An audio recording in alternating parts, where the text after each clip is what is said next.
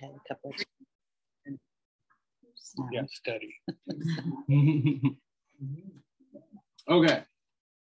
Well, welcome to week 4. We're halfway done. I haven't scared anybody off yet, so that's good. All right, let's open the word of prayer. Dear Heavenly Father, we give you thanks and praise for the gift of faith. And today, as we study the Apostles' Creed, we give you thanks for our confession of faith in you, of the mighty works that you have done for us in salvation. So we ask that you be with us as we look into that and dig into that a little bit and learn more about why we say what we say when we say our confession of faith and when we say the creeds, in order to better know you and more glorify the work that you have done in our lives, so that we can share that work with others. All these things we ask in Jesus' name. Amen. All right, so last week we did the 10 Commandments. Are there any questions about any of that after kind of thinking about it for a little while, or maybe you haven't thought about it since you left the class? I don't know. But I gave you a handout, so I want to encourage you. There's a lot of scripture references in here, and this one today, there's a few appendices in the back that have some extra information. We're not going to go through all of this. We don't have time to do it in class, but I would encourage you to read through some of those and look at those, especially if you're curious about something that we say in our confession of faith and you're wondering, where is that in the Bible? There's a lot of scripture references here for you to do that. Okay, and I ordered, did you guys wanted the catechism? Yeah. It's been ordered, it has not yet arrived. So as soon as it is, I will let you know, and it'll be here next week. Or if you are super excited, you want to come get it during the week, we can arrange that. But most people don't get excited about those books. But anyway. Okay, so the Apostles' Creed. What's the first thing that comes to your mind when you think of the Apostles' Creed?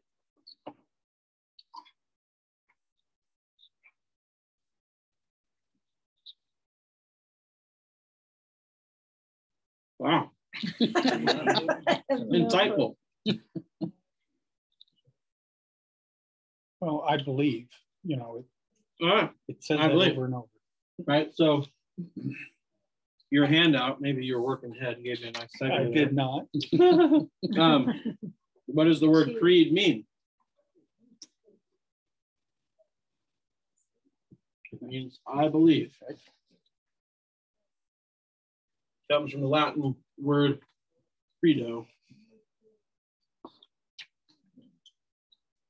So a creed is a statement of belief, right? So we are saying whatever comes after this is what we confess to be true. Right? Now, before we kind of really dig into the details, if you look at the Apostles' Creed, is it really big or really specific? What do you think? It's specific, right? Yeah. Especially that paragraph about who? Jesus, right? God the Father he has the big job of creating the heavens and the earth, but he gets like 2 lines. And then Jesus gets a whole paragraph, right? Because a lot of the particulars of our faith are about the person of Jesus. So we have a very specific confession here, which is important, right? Because if you were to say, I believe there's a God, and that God created the universe and everything in it, does that mean you're a Christian? No, it doesn't, right? It means you're a theist. You believe in a God, right? You may not know anything about that God. You may believe that God is one of the postulations is the watchmaker God, where he just made everything and wound it up and then left, and he doesn't pay attention to it anymore. Right? He's off creating other things. So when we say our creed, we're specifically identifying our belief not only in a God, but the particularities of that God and what he does, right?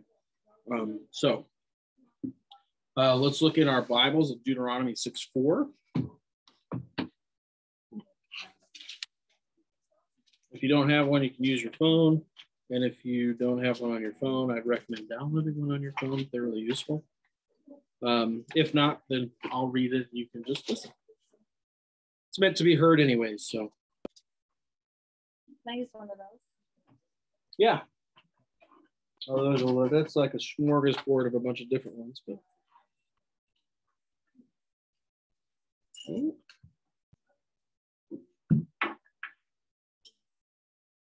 So Deuteronomy chapter 6, verse 4.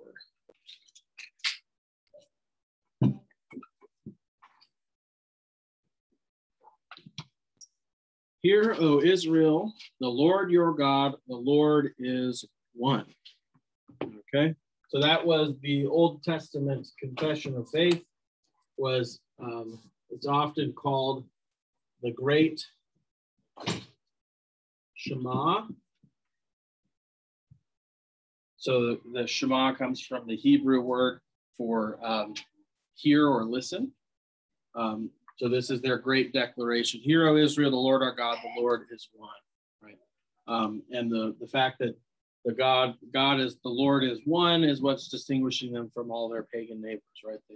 They don't believe in a bunch of different gods for the seasons and for fortune and for different particular blessings, but there's one God. Okay? So that's kind of like the earliest form of a creed that we have in the scriptures is this statement from the Old Testament Israelites. Now hop into the New Testament, Romans chapter 10.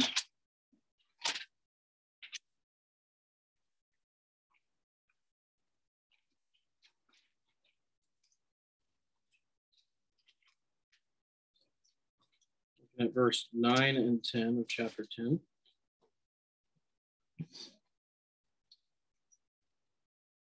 Because if you confess with your mouth that Jesus is Lord and believe in your heart that God raised him from the dead, you will be saved. For with the heart one believes and is justified, and with the mouth one confesses and is saved.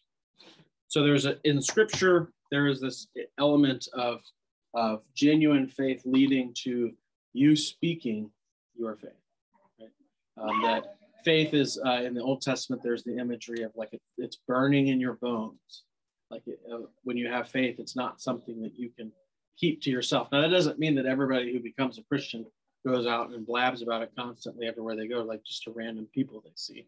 But when you deeply care about somebody, if this is your genuine faith, then you usually incorporate your faith into the way you speak with them, right? And that's one of the examples of what this is talking about, right? That you're justified in the faith in your heart that God gives you, right? But you confess it as well, because it's by its nature, it's not meant to be contained. And really, I think Americans in particular, we have a hard time linking this idea with our day-to-day actions. But like, I want you to think about what are some things that you currently do that if you were not a Christian with faith in God, you would not do, that are the equivalent of a vocal confession of faith in Jesus. Huh? If you didn't believe in Jesus, you wouldn't sin? Oh, no. I put that all turned around. Sorry. Oh, you're good. Okay. Go to church? If you wouldn't go to church, yeah, you wouldn't be here. Right? If you didn't believe in God and Jesus, why would you be here? Right? And do many people in your life know that on Sunday morning, this is where you are? Yeah, right. That's part of that confession that Jesus is your Lord and Savior, right? And fortunately, in our country, we're able to worship publicly without, legal harassment, at least, right?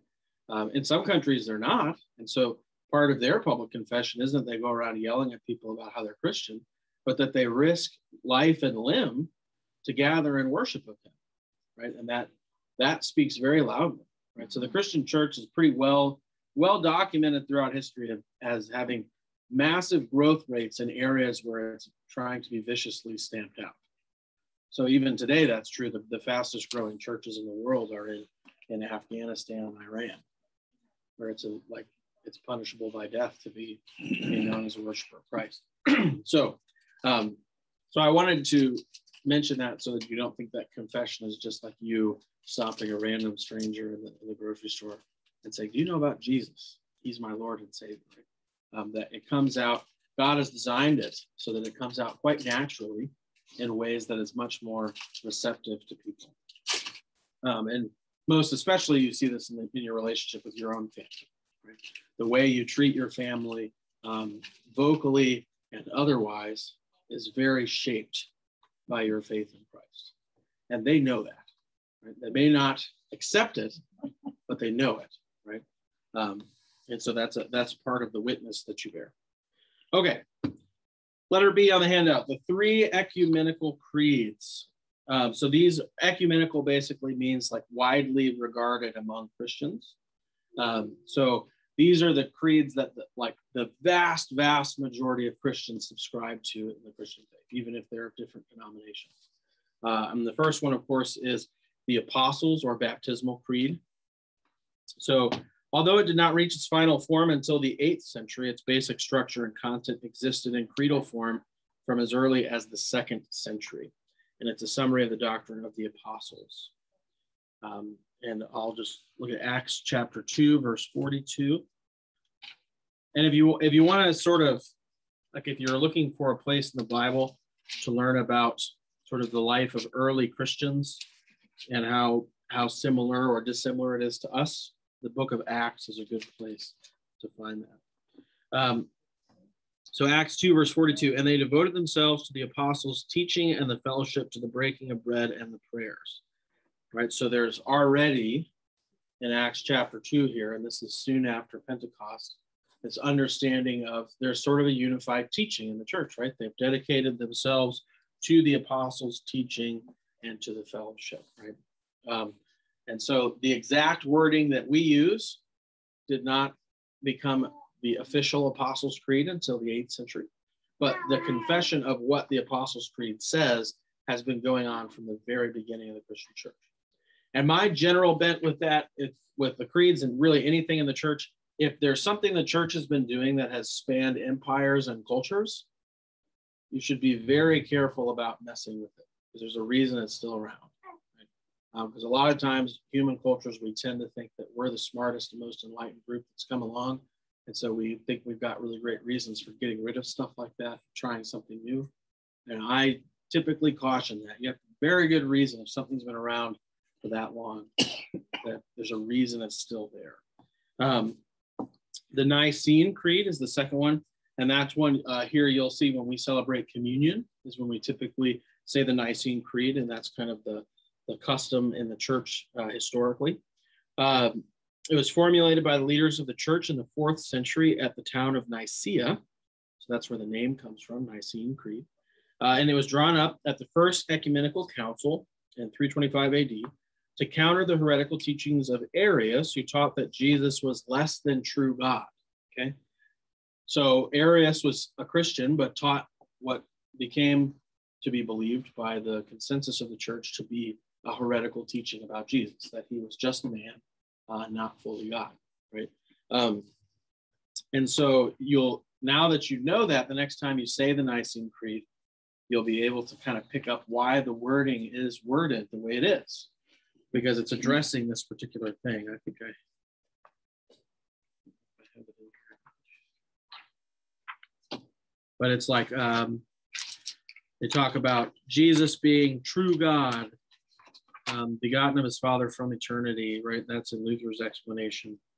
God of God, light of light, very God of very God, all that kind of language, right? Is because it's speaking directly to the idea that Jesus is not fully God. And so that's why the wording is the way it is. And the reason that became the custom for us to say that on Communion Sundays is because that's where we're acknowledging that Christ, through his divinity, is working salvation in us through the gift of the body and blood that the sacrifice of the cross. Then the third is the Athanasian Creed. I'll write that up there. Athanasian. This is the super duper long one. It's like almost 2 full pages. And we say it. Does anybody know when we say it? Well, it says right here. What does it say? Sunday after Pentecost. Yeah. And do we know there's a name for that Sunday? Another name for it. Trinity Sunday. Trinity Sunday. So this is, so what do you think the Athanasian Creed is about? It's about the Trinity, right? Which is why the language is so elaborate and confusing, because can we fully explain the Trinity? No, what the Athanasian Creed is doing is expressing our faith in something that doesn't make logical sense, right? It's expressing our faith that we believe that while God is present in 3 distinct persons in the scriptural account, he is still yet one God. And each one is still fully themselves. I have no idea how that works. If you ask me, I'll be honest with you and say, don't know. But his word says it, and I'll wager he knows more about himself than I do. So, so that one, we always say once a year on Trinity Sunday, because it's our expression that we're Trinitarian. Now there have been groups within the Christian faith throughout history that have rejected the doctrine of the Trinity. And so this was a creed that was established by the church as a whole, apart from those groups, to establish this doctrine, this teaching. Okay. So while some people will say that doing these is sort of like, there are a lot of churches now, they don't have you say a creed every Sunday.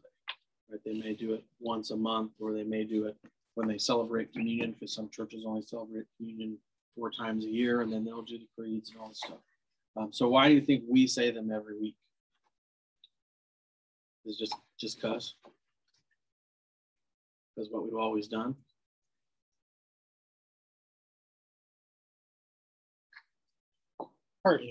Partly. To be fair, it's because we need to be reminded, maybe. Reminded, we might forget.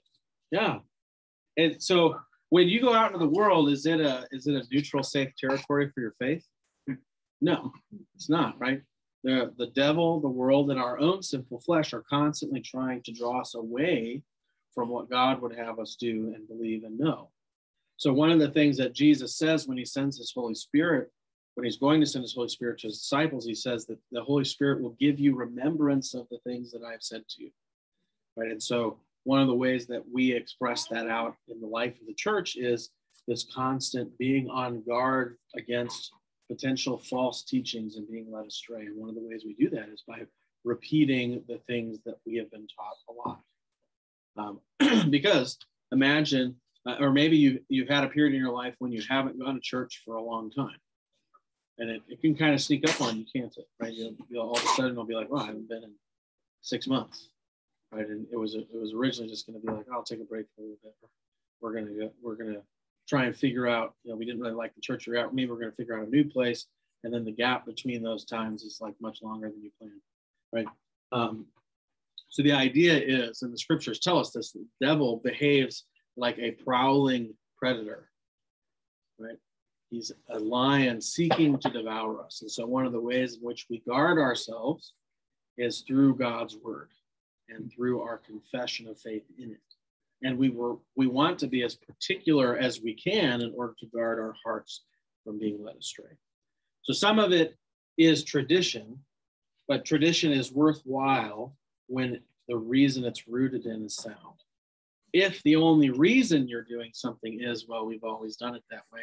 If you've ever had children, you know that doesn't work for them. And then they're no longer a 3-year-old just going, why? They're a 12-year-old going, why? And then that answer is really not enough. Any questions about those 3? Okay, so in the on YouTube, we've got the videos up from my spring Bible study, and there's 3 or 4 sessions on the creed, the Apostles' Creed in particular. So if you want to dig in a little bit more there, you can watch those, because there's a lot to the creeds. I remember when I took the class at the seminary on the creeds, it was super fascinating to me because they're essentially built over the span of centuries to address issues that rose in the church. And so then after that, every time I would read the creed, it was no longer this dead paragraph that I've said every week, but it was like I could see where and why things were put in there. Okay, so what does it mean to say I believed, or I believe? We are not saved merely by believing, but by faith in God. Faith's object is always God as he gives himself to us in his word. There are 3 dimensions to the opening line of the creed, I believe: knowledge, assent, and trust. So we're going to actually read these passages, and I'm going to have us look them up separately so they don't take us long. I will do James. Does somebody want to look up 1 Corinthians 8, 5, and 6? Sure. Melissa's got that one. And then Psalm 31:14. Somebody want to do that one? Kurt, and then the Hebrews 11, 1 to 3. Chris, you got that? All right.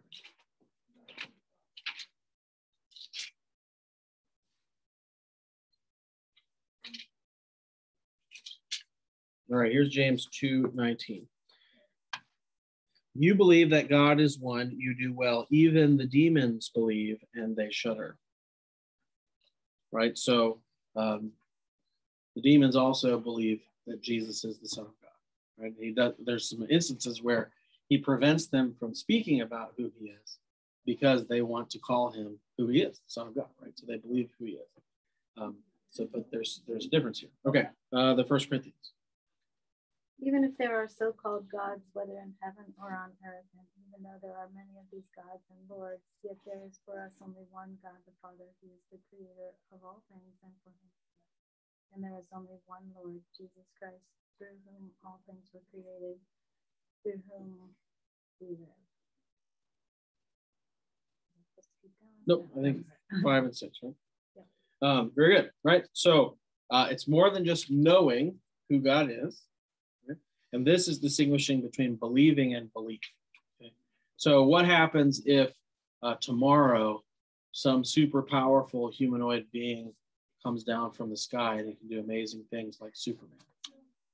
Do we now all of a sudden stop believing in Jesus because, well, look, there's a Superman here? Right, what this is saying is, even if these other gods were real, what our faith is in is that they are not God in the sense that the one God is, and there's only one Lord, Jesus, right? So they're all reflections or shadows of the true. And that's built into when you say, I believe, and you make this confession, is you're not just saying that you believe that God is powerful and can do amazing things, but that he is the one who's done these particular things and responsible for like the great work in creation and redemption. Psalm 31:14. But I trust in you, Lord. I say, you are my God. All right, so faith is trust. So a good way to do this is, let's say, do you believe that your mom is your mom? Yeah, right? Okay. Is that the same as trusting your mom? No, right? There's a difference, right? So you can believe your mom is your mom, but then when she says, trust me, you could also, while still believing she is who she says she is that you don't trust her. So that's what this is talking about here, is that part of our faith is trust in God. So it isn't just acknowledging who he is and what he's done, but believing in him as he is. And that faith is trust. All right, and then Hebrews 11, Chris? Now faith is the assurance of things hoped for, the conviction of things not seen. For by it, the people of old received their condemnation. By faith, we understand that the universe was created by the word of God, so that what is seen was not made out of things that are visible. All right. So, so part of an element of our faith, and this is something that I really struggle with as a young person, and I think culturally in the West we do, because we're very rationally, logically oriented, is that if we can't see it, smell it, cut it up, measure it, experiment on it, we have a hard time believing.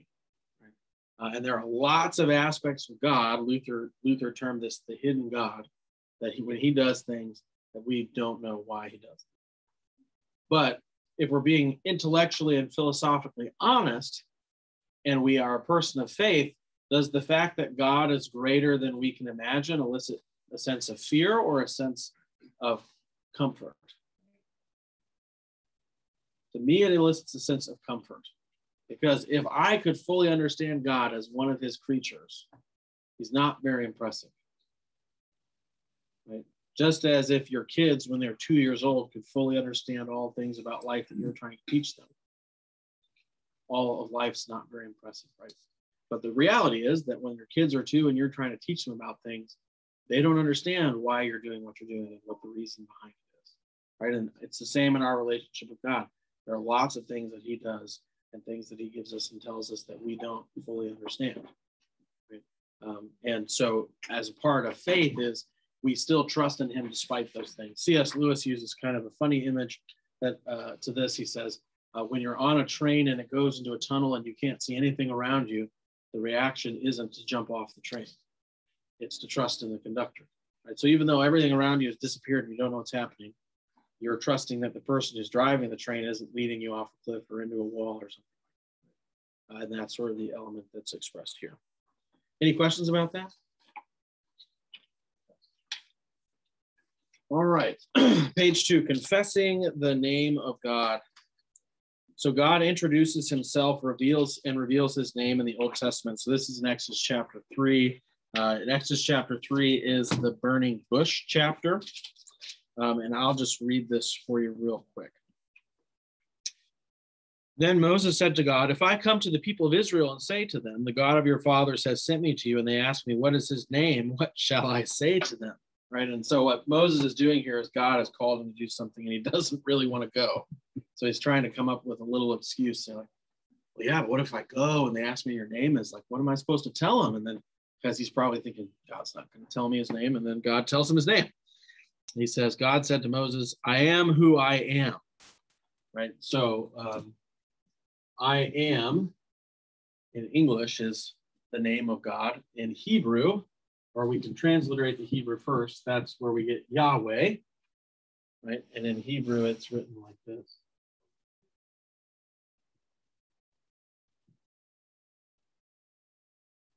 So if you look in the original Old Testament, that's what the name of God looks like. Now, in the ancient world with the Israelites, you were only allowed to write the name of God. You're not allowed to say it. And so that's how holy God's name is. So this is an important distinction that God has now made. He says, I am who I am. And if you've studied any languages, you know what's sort of the primary and first verb you learn in any language. To be, right? You're always learning the verb to be because it's like the primary aspect of the way that we communicate. And I don't think that's accidental. It's reflective of the nature of our Creator. All right, so his name revealed to Moses is I am, or you could say I am who I am, right? In other words, like I'm the root and seat of being. That's me. Okay, and then if we look at Exodus 4, and this is an important distinction to make in your English translations of the Bible. In Exodus 4, 11 to 13. So then the Lord said to him, who has made man's mouth? Who made him mute or deaf or seeing or blind? Is it not I, the Lord? Now therefore go, and I will be your mouth and teach you what you will speak. But he said, oh my Lord, please send someone else. So in your English translations, if you have those in front of you, you notice that in verse 11, the 2 times Lord is mentioned, all 4 letters are capitalized. And then you'll notice in verse 13, that only the L in Lord is capitalized. Does anybody know why that is the case? So when you see in your English translations the word Lord and all letters are capitalized, that is Yahweh. And when you see Lord and it's just the first letter, it's the title of Lord, which is in Hebrew translated as Adonai. So when Moses is speaking his question back to God, he doesn't say, oh my Yahweh. He's applying the title of Lord. But here, when the Lord is speaking to him, he said, when it's describing the narrative of God and they're referring to him, you can say, then Yahweh said to him, who has made man's mouth, who makes him mute or deaf or seeing or blind? Is it not I, Yahweh? Right. So now when you're reading your English, this is, there's a couple other words that are used to refer to lowercase Lord, but that's the distinction there. So now I want you to turn to Numbers chapter 6. And I want to point this out because this will be quite familiar to you. In fact, you just heard it. And I think it will enhance the meaning if you didn't already know it. So looking at verses 22 to 27.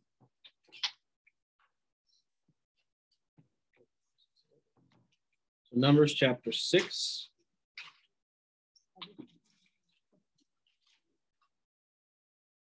So Numbers is after, so you have Genesis, Exodus, Leviticus, Numbers.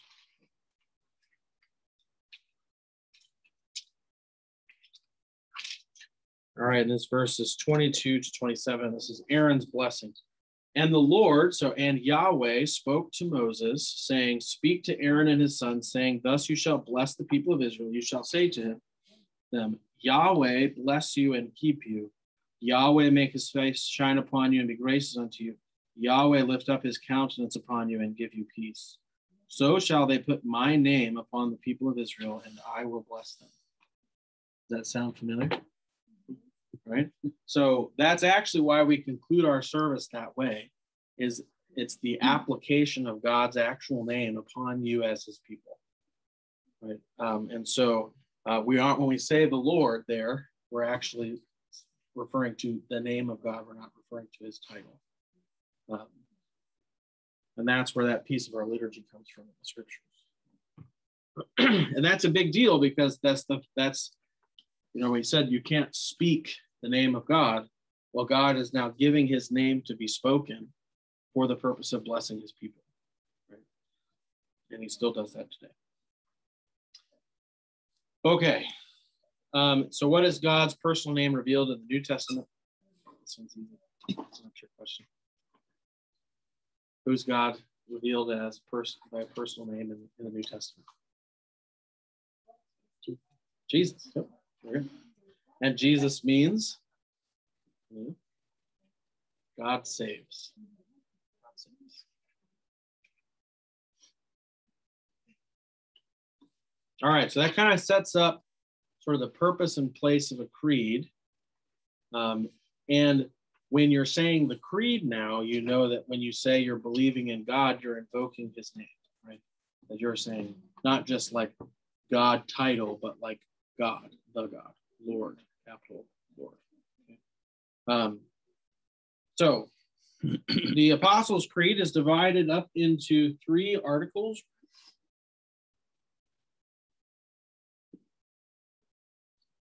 There's the first, second, and third articles. And each one has a primary action and a primary person. Okay? So in the first one, the first article is just the sentence, I believe in God the Father Almighty, maker of heaven and earth. So if you were to say in that one sentence, who is the primary person being referred to, and what's the primary action being done? God the creator. Okay, so creation is the primary action. And who's the primary person? God the Father.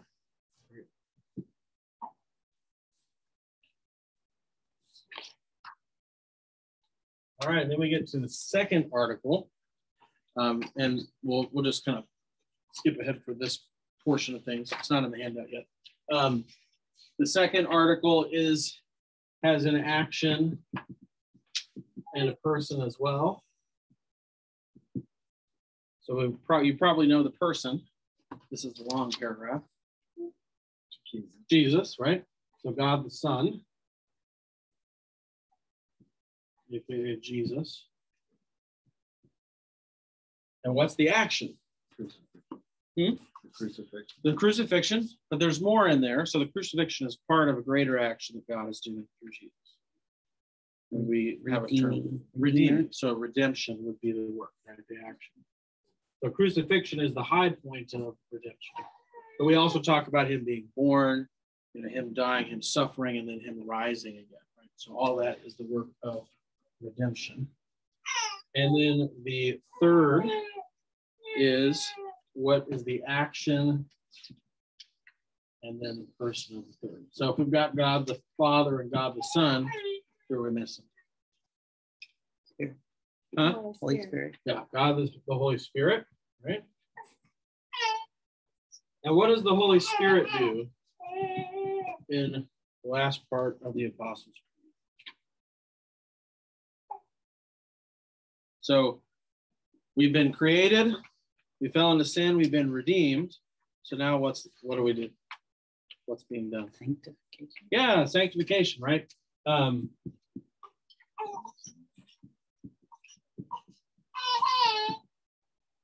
I'm just giving you an overview. We'll go over each of the articles in detail here because we're only doing the first two today, and we'll finish with the third next week.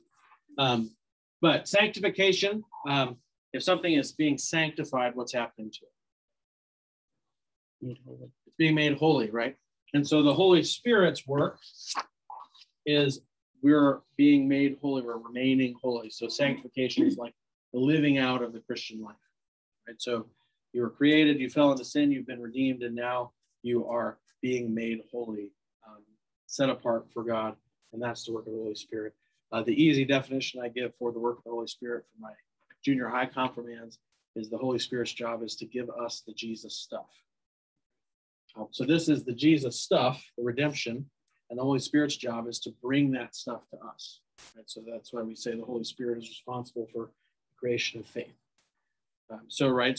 And we went through some of the differences between knowledge and assent and belief, right? So theoretically, one could have the knowledge and the belief that Jesus was true God and true man and died on the cross 2,000 years ago to save the world from their sins, and they could believe that that doesn't apply to them. And people do this all the time. Well, I'm not a good enough person, or I've really done some terrible things. There's no way that God did that for me, right? And the Holy Spirit's job is to say, no, it's for you. Right? So that's why we say that. That's why the words of institution say that. That's why when you receive communion, you hear the words for you. Right? Take, eat the body of Christ given for you. Right? So while communion is a public confession of faith that you're sharing with fellow believers in the congregation you occupy, there's also the individual component of God specifically giving this to you. Okay? And so that's what the Holy Spirit does, and that's how we are made holy, is that the knowledge of God and the work that he's done in Christ is being applied to you specifically. Okay, so let's just read through at the bottom of page 13 on your handout the first article's meaning. Okay, so this is from the Catechism here. The what does this mean question, and here's what Luther says. I believe that God has made me and all creatures, that he has given me my body and soul, eyes, ears, and all my members, my reason and all my senses, and still takes care of them. Underline the word still there. He also gives me clothing and shoes, food and drink, house and home, wife and children, land, animals, and all I have. He richly and daily, underline daily, provides me with all that I need to support this body and life. He defends me against all danger and guards and protects me from all evil. All this he does out of fatherly divine goodness and mercy, without any merit or worthiness in me. For all this, it is my duty to thank and praise, serve and obey him. This is most certainly true. So if you were to summarize first paragraph there, what is that talking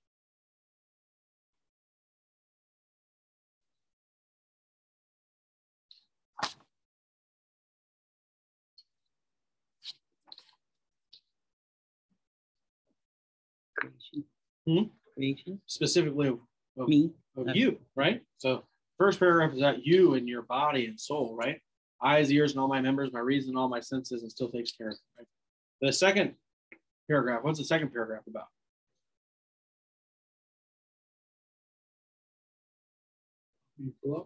Yeah, your belongings, right? So God provides and takes care of you and creates you, not only you, but also the things that he gives to you, right? So this is actually kind of nice and in line with our stewardship focus right now in October, right? Is our recognition that all of these things, including our body and soul and all the things that make us who we are from God, right? And then the last part is that this is something that he is doing, right? So he defends and guards and protects.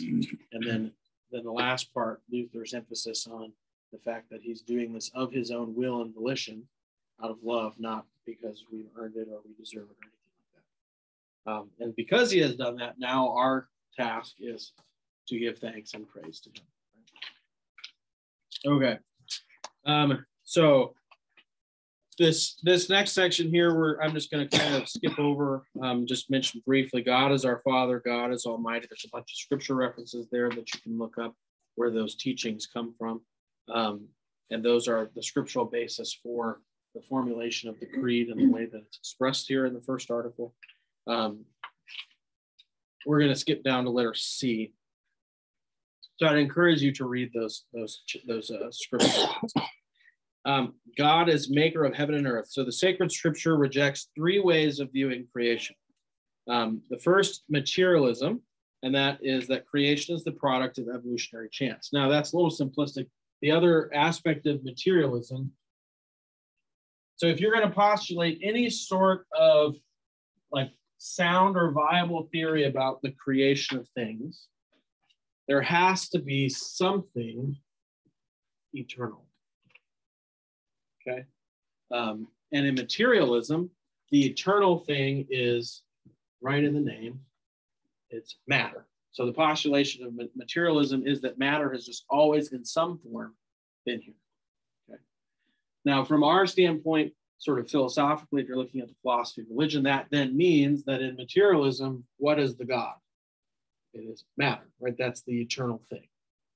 Now, you don't ascribe to it intention and will, which is why if matter's the original thing that's always been there, how do you explain the presence of human beings? Well, it's just over a really long period of time, the manifestation of chance and interaction of that matter with other matter, and then eventually you get to us. Right? That's sort of the summary of materials. Right? What does that not answer?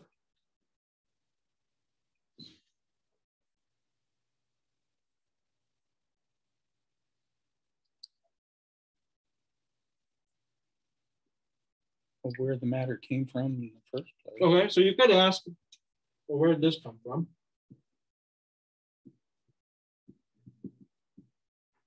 And I will say that that's an effective strategy because most people who are materialists don't actually think matter is eternal. They haven't really thought about the eternal concept. So usually they'll say, oh, well, there were a bunch of gases. And you can say, well, where did those come from? Well, those were little particles that formed gases. Okay, well, where are the particles? You can always go back and back and back. If you have somebody who says, well, matter's just always been there, now it's not a faith for science, it's a faith in faith. Right? They're taking on faith that matter's always been there. There's no way to prove that or disprove it. Right? So, but science primarily answers the question of what and how.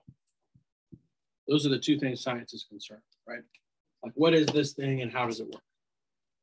Science does not answer the questions of why. So, for example, if you're a materialist and somebody asks you, why are we here? What will your answer be? Yeah, they just happen to be here, right? I don't know about you, but that's pretty depressing. Like, because then, if that's the answer to the question of why, do you have a purpose?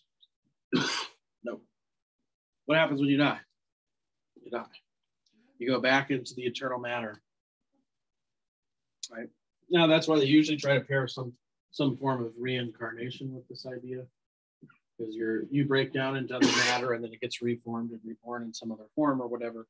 But it's really, from our perspective, it's really an insufficient explanation for creation and life and what we've observed and experienced.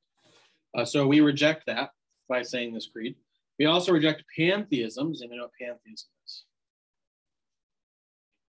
So pantheism, in that blank there, you can write everything. So in the belief of pantheism, all things are God, or all things are a part of God. So you and I are part of God. Okay. And then letter C, deism. God created initially, but does not pay attention to his creation or sustain it. So you put sustain it or pay attention there. So that was sort of the watchmaker God hypothesis I shared with you earlier. That he got everything going, and then he's off doing maybe creating a new universe and getting that going, and then creating another, that kind of thing. So the scriptures reject all three of those views, okay? Because we reject materialism for the reasons I gave you. We reject pantheism because we believe that we are created beings, which means by definition we're not a part of God. How does the way the Bible speak reflect how we are related to God from the very beginning. What's the phrase it uses? We aren't made as a part of God, but we are made in the image of God, right? So we're a reflection of the Creator, but we're not part of Him. Right? And part of the reason for that we believe, is that God wanted us to have a relationship. And you can't have a relationship with yourself. Right? So his goal of creating creatures to serve and worship him, that he can bless and that can be fruitful and multiply and reflect his glory, is impossible if they're not actually separate creatures. Okay? So that's why we reject pantheism. And then deism, of course, is rejected. That's why I had you in the explanation underline the words still and daily, is that we believe that God is active and present constantly in sustaining creation. So he didn't just start it off and let it go. He's not, we would say he didn't start off and let it go, and now he just sits up on the moon and watches it. Right? So both him leaving and doing something else, or him just sitting there and watching things happen, we reject. Right? We believe that he's actively involved. What's the biggest example of God being actively involved in creation? Yeah, Jesus. Right? If he wasn't actively involved in creation, then where the heck did Jesus come from? Why would he even bother? Right? So the presence of Jesus throws the deism idea out the window. All right. So I think most of you are familiar with the creation narrative, but we'll just look at it real quick. Genesis chapter 1. There's a few key points I want to highlight. So God, letter A there under Genesis 1:1-25, God creates out of nothing. Okay? He creates out of nothing. So here's the setup for creation. In the beginning, God created the heavens and the earth.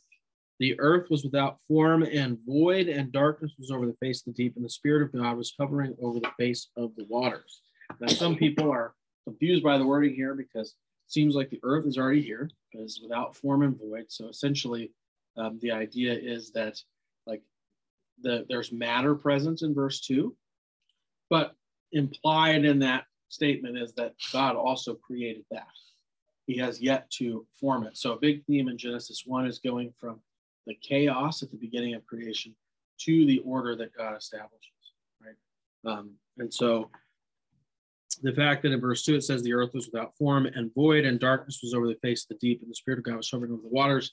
One objection people have is like, well, it says there's the earth there, there's waters, where did those come from? And darkness, right? Well, God created those things, right? So it's not like we're starting with like a vacuum here, that kind of thing. But implied in this is that God created all of that stuff. So think of it as like if a construction company is putting a building together, what do they first do? They bring all the materials to the site, and if you look at all the materials before they start moving them and placing them in certain places, does it look like a house? Does it look like anything? It just piles of stuff, right? That's essentially what that verse is setting up. And then verse 3 is the big one here. And God said, let there be light, and there was light. Okay. So God created light from nothing using only his word. So that's letter B. God creates by the power of his word.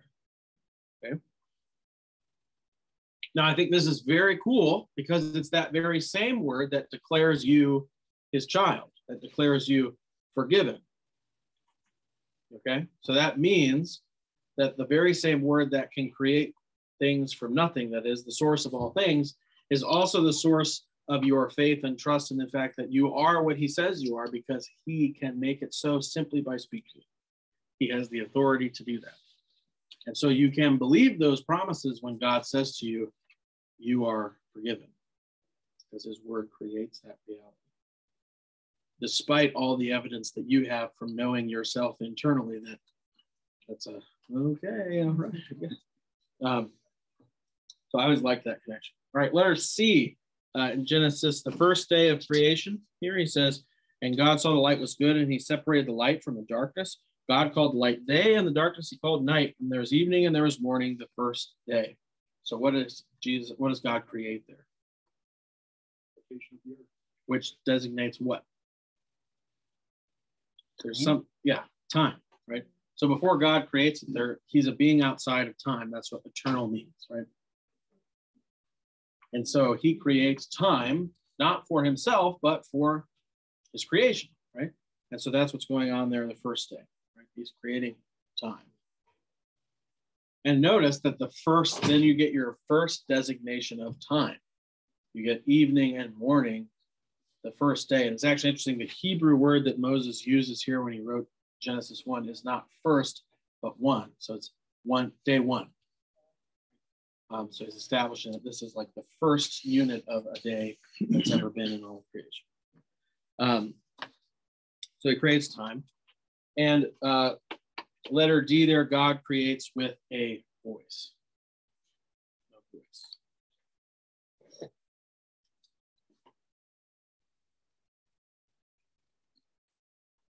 Now we believe in a literal 6 day, 7 day creation.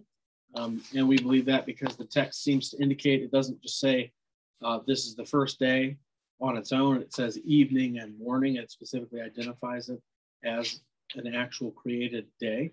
And because we believe that's part of the creation process, the creation of time. Our basic stance on that is, and with many other things, is if you have to go through like an elaborate mental gymnastics to make sense of your theory about what the scriptures say, that's probably not what it's saying. And so we say it says evening and morning, the first day. And it's because some people say, well, a day is like 1,000 years to God. It's like, yeah, the Bible does say that, but it's saying here specifically evening and morning. So we don't apply that sort of, is that similar to it? But so we believe in that, but we don't have an official stance on the age of the earth according to science, because could God have created the earth in 7 literal days and made it appear to be ancient?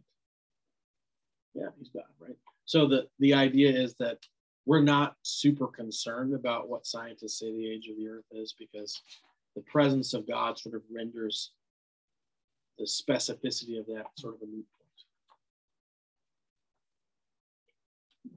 And I think most of the time that's brought up as a means of like getting a one over on the other side, a got you sort of thing. And we just say it's really not that significant. Does the earth have a definitive age? Yeah, it does. But knowing that is really not of huge consequence. Okay.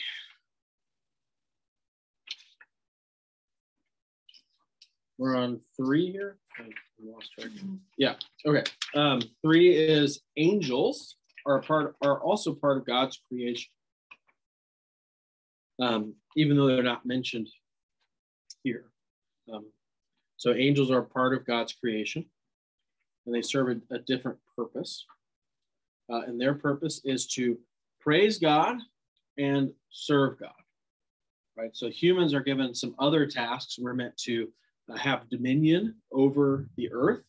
So having dominion is a part of our imago Dei, our image of God charge, that is not given to angels. Angels don't have dominion. And they're not given the task of caring for creation. And we are. So when you think angel, what's the name that comes to mind? Gabriel, right? What does Gabriel do?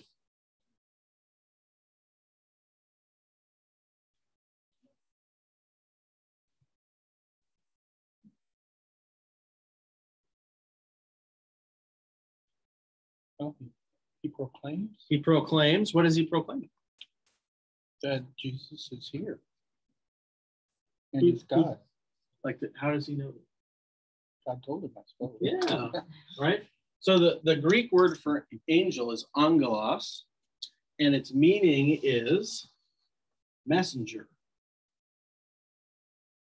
So a lot of the instances of angels in the scriptures is they're sent by God with a message from him for the person he sends it to. So Gabriel is one of the most famous ones because he's sent with the message to Mary.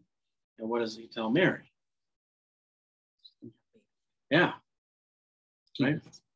And I still think it's one of the most incredible things in all the scriptures that Mary's response to that is, I'm your humble servant. Let me do as you will. It's like, wow. Okay. Like you just got told that you were going to have a baby by God.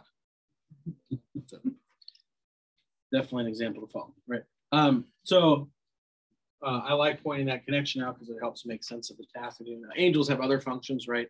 So there's also Michael, who's an archangel, and archangels are described as the warrior angel caste. There's a lot that is said in culture about angels that the scriptures does not say. I thought about sharing this on our church's Facebook page. I had a friend who posted a funny picture of, like, if you read the description of angels, like in Ezekiel, for example, it all of a sudden now why they have to say do not fear makes way more sense because they are scary looking. And so there's this little comic picture of like a being, a blob-like being that has like a ton of eyes, like 5-6 wings, and like 8 faces. And these little talk bubble says, "Do not be afraid." And the person's there like, "This is the scariest moment of my life." Like, and so that is part. Not all the angels look that way, but that there are those descriptions. So then it makes more sense why they're always like, "Do not fear," right? Because they're pretty scary looking. All right. And we acknowledge this in the liturgy as we join them in the hymn they originally sung at the call of Isaiah. So therefore, the angels and archangels with all the company of heaven, we laud and magnify thy glorious name, evermore praising thee and saying, and then we do the songstress, right? The holy, holy, holy Lord God of Sabaoth. And Sabaoth is Hebrew for armies, great hosts. So like today when I said the prayers of the church, I said, God, Lord of hosts, Lord of armies. So Sabaoth, that's what that means, power and might. Heaven and earth are full of thy glory, right? So we're acknowledging that we are going to be alongside the angels in heaven.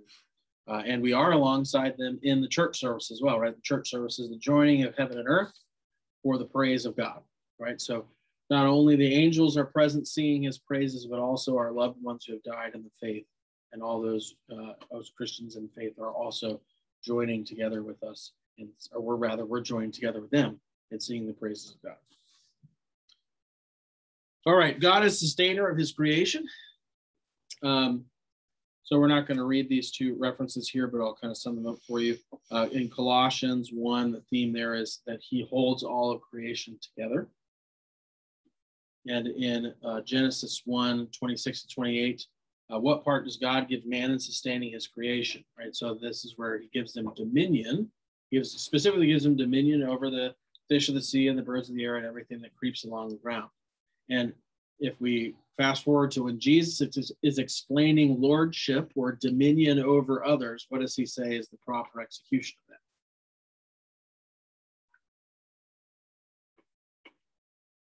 Is it saying, I'm in charge, therefore you must do X? Is that the exercise of dominion that God intends here? No, right? The exercise that he intends is service in keeping. So taking care of is the dominion aspect here. So, and that's an important distinction, right? Because then we actually have a fair amount of sympathies and commonalities with people who want to protect the environment. We want to protect the environment too. We've been given the task of taking care of it, right? Now that doesn't mean that we equate like the death of a cow or a dog to the level of a human. And it also doesn't mean that we're willing to kill humans in order to preserve trees, right? But our goal is to be responsible in the care of creation because we've been given dominion over it. That's part of our stewardship, actually. That's been entrusted to our care collectively. So should we as Christians care about the disappearing of the rainforest? Yeah, we should, right? Now we don't let our concern for that become all consuming and then we stop caring about all these other things that the scripture asks us to care about as well, because who is also part of creation?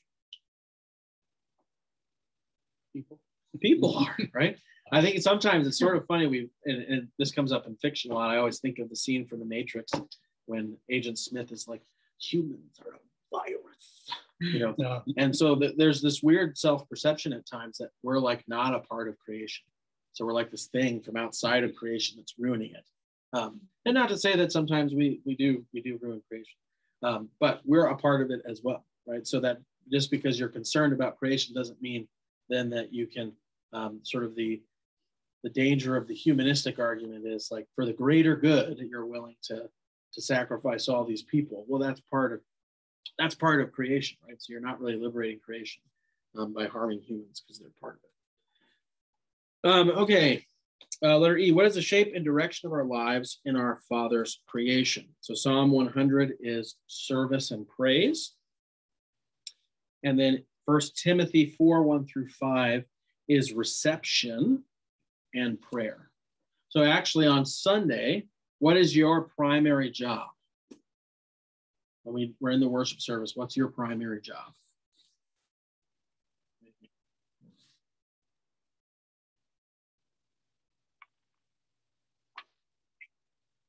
Praising God. Praising God, okay. That would not be the primary, but that's what most people do. Mhm. The primary job you have is receiving. Because God, the important parts of the worship service is not stuff that we're doing, but stuff that God is doing to and for us, right? So the important thing is to hear God's word. So you're receiving his word as a gift, right? So that's why we say, this is the word of the Lord, thanks be to God, right? And when we have the Lord's Supper, right? The primary act there is you place your hands and you receive this gift from God, right? And then what is the response to the reception of those things? Is the singing of praise and the offering of prayers and thanksgivings, right? But if you had to choose one of those things being done in the worship service, you always want to choose the stuff that God's doing. That's the more important stuff, right? More important than the stuff that I'm doing, the stuff that you're doing in the pews, right, is the reception of these things, right? So that's part of the shape and direction of our lives in line with our Creator God. Okay. Notice how Luther's explanation, which we read a little bit before, summarize what it means to have God as our creator and sustainer and for us to live in relation to him in this world. So that's why Luther expands that out in language that's more relatable to people's lives. He says, you know, what this means is that like your body and your members, your senses, your reason, all that stuff comes from God. All of your shoes, your clothes, your house, etc. Any questions about first article? Not really a question, but I don't think I'd ever thought about this before. When you were reading the explanation, I didn't notice before how many times the word all is in there. Yeah. Yep. Yeah, because the ultimate goal here of the first article of the Creed is the recognition that everything is from God. Because that's what we're sort of defending ourselves from being strayed away from is being convinced that no, actually this is mine and I can do what I want with it. Right? Yeah. All right, second article. Let's read the bolded part together. I believe in Jesus Christ, his only Son, our Lord, who was conceived by the Holy Spirit, born of the Virgin Mary, suffered under Pontius Pilate, was crucified, died, and was buried. He descended into hell. The third day he rose again from the dead. He ascended into heaven and sits at the right hand of God the Father Almighty. From thence he will come to judge the living and the dead. What does this mean? So we'll stop there for a second. So the level of detail here, I think, is really important in our understanding of why we're saying all this stuff, right? If you say you believe this, people will know specifically like what your faith is in, right? They can't get you confused with somebody else because of the specificity of your confession here. You're confessing in the virgin birth. You're confessing that even though Jesus was the Son of God, he suffered at the hands of men, and not just any men, but a particular man, which identifies this as a historical statement as well, that Pontius Pilate was a person in history. And so this happened in history, that he died. So when you say this, you're claiming that Jesus, true God and true man, died and was buried. He didn't pretend to die, he died. and descended into hell, right? So, and that's the recognition that he took upon himself the penalty meant for us in our sin, right? That's what we deserve. But hell could not keep him. Third day, he rose from the dead. So confessing faith in the resurrection, he ascended into heaven and sits at the right hand of God. Now, the right hand is the signifier of his now authority, right? All authority in heaven and on earth has been given to me. And then that he's coming again to judge the living and the dead. So all of that is packed in that little paragraph. So Luther, what does this mean? I believe that Jesus Christ, true God, begotten of the Father from eternity, and also true man, born of the Virgin Mary, is my Lord, who has redeemed me, a lost and condemned person, purchased and won me from all sins, from death, and from the power of the devil, not with gold or silver, but with his holy, precious blood and with his innocent suffering and death, that I may be his own and live under him in his kingdom and serve him in everlasting righteousness, innocence, and blessedness. Just as he has risen from the dead, lives and reigns to all eternity, this is most certainly true. So Luther really takes opportunity here. As you remember, his historical context is he's really pushing against the idea that you have to do stuff in order for your salvation to be enacted through Jesus, right? And here, the actor and the actor and the subject of all of the sentences in the meaning is not us, it's God, right? And Jesus is doing this stuff to us. Who has redeemed me, a lost and condemned person, purchased and won? All of the subject of all those verbs is Jesus. And why does he do that? That I may be his own and live under him in his kingdom and serve him in everlasting righteousness and blessedness. He loves you. He wants you to be a part of his family. He wants to have you in eternity with him. Okay. So here, I'll just give you a little, before we end for today, we'll finish this up to letter B here on page 16. I'm just going to give you the summaries of what are in these scripture references. And if you want to go on and read them, I would encourage you to do so. So Matthew 16, 13 to 17 is Peter's confession of faith in Jesus. So that's when Jesus asks, who do people say that I am? And he says, who do you say that I am? And he says, you are the Christ, the Son of the living God. And Jesus says, blessed are you, Simon Bar-Jonah, for my Father in heaven has revealed this to you. And upon this rock, I will build my church. Now, the Catholic understanding of that passage is the rock refers to Peter. And we say that the rock refers to a confession that Peter made. So the rock of the church is that Christ is the Son of the living God. Because grammatically it can refer to either. And we would say it doesn't make sense.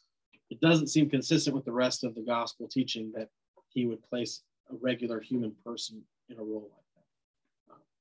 And so we interpret that as referring to the confession. Philippians 2, 9, 11, that his name is exalted and placed above every name. Acts 4, verse 12 is salvation in him alone.